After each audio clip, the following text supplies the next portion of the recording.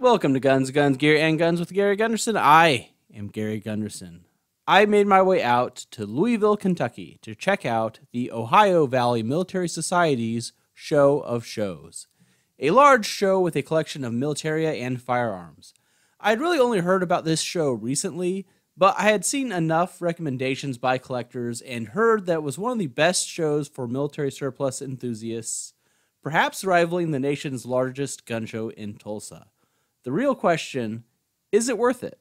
The show lasts several days and is open to Ohio Valley Military Society members on Thursday and then the general public on Friday and Saturday. It is also open on Sunday, but we'll get to that in a minute. Let me tell you the story of my visit. I arrived on Saturday morning right before it opened. There was a long line, people standing there with their own firearms for sale. I got in line to get my ticket and then filed into the space at the Expo Center, and it was a good show. It was large, a lot of historic firearms, black powder and Civil War era especially, lots of unique historic pieces, and I was thinking, it's not quite what I thought this would be, but was still a good show and had a very different selection from what I find locally. I made my way through all the aisles, purchasing some items here and there, and it wasn't until several hours into it that I realized I made a mistake. I thought I was done with the show, but the person I was with was trying to meet up with someone else attending, and we could not figure out where they were, which led to a realization. So, turns out, same day, same Expo Center, there is a National Gun Day gun show and the Show of Shows. So I had spent the entire morning at the gun show, which was still good, but was not the Show of Shows, the purpose behind my trip. And I used up most of my video at the gun show and battery was dead. So obviously a little delay getting there, but I get to the Show of Shows. And it's bigger than the gun show. Wall-to-wall militaria and firearms, museum quality items for sale. Some booths were just informational for historic purposes, but most of it is for sale. There is a heavy focus on the Second World War, but there are plenty of items from earlier conflicts as well. It's hard to overestimate or overemphasize how much stuff and high quality stuff was there. There were, tables full of bayonets, and then you look underneath and there were totes with more bayonets in them than were on the table.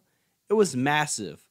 Ribbons and medals all over, helmets, firearms, books, uniforms, original photos, just all manner of items. Talking about the prices, I think a lot of your higher dollar items like firearms were a little on the high side, but that is also understandable because a lot of these were minty, collector or investment grade, and that being said, there were still some decent deals here and there and other shooter grade firearms you could pick up.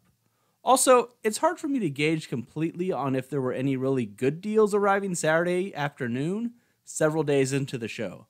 I'm sure the best deals were probably already snapped up. You do get a lot of value on these smaller dollar items though, where online prices can't match up once you calculate shipping and tax. Admission was $10, parking was $10. Oddly, the gun show was actually more expensive with a $15 entry. And I only have one real complaint. Sunday is listed as an exhibitor move-out day where they have to be completely out by 5 p.m., but they will still admit people until noon. And that's all fine, but on Saturday, the show closed at 3, but a lot of people started packing up maybe between 2 and 2:30.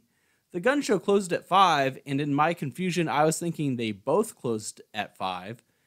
And when I realized they were packing up, I started walking faster to try and see everything.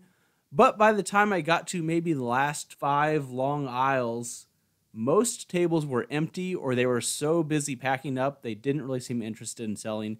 They were in full-on get-out-of-here mode and were clearly not going to have a presence at all on Sunday. So I would say Sunday isn't worth attending if you're there just for that day anyways.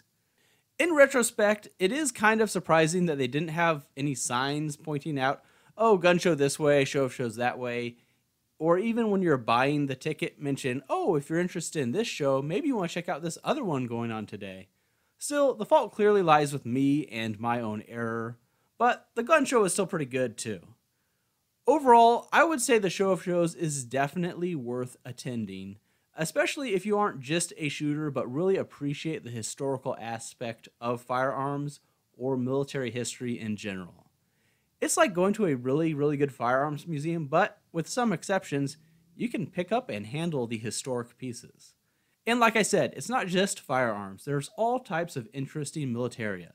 It's really quite something, and apparently the gun show taking place at the same time and location is an annual thing, so it would be worth going to both, but, just to make sure which side of the expo center you're going to, and go to the show of shows first, since it ends first. I'm sure I'll make the trip back out there again someday and get through the entire show floor. I would plan to show up on Friday or maybe even join the Ohio Society, which is like $30, to get in on Thursday. Though on Saturday I did get to meet Othnius and May from Sea and Arsenal, so that was cool. And that's all for today. Have you ever been out to the show of shows? Did you think it was worth it? Do you think you'll head out there at some point? I really do think if you like this channel, it would be worth checking out. But let me know your thoughts in the comments. Don't forget to like the video and subscribe to the channel if this is your first time here to get more content. Thanks for watching.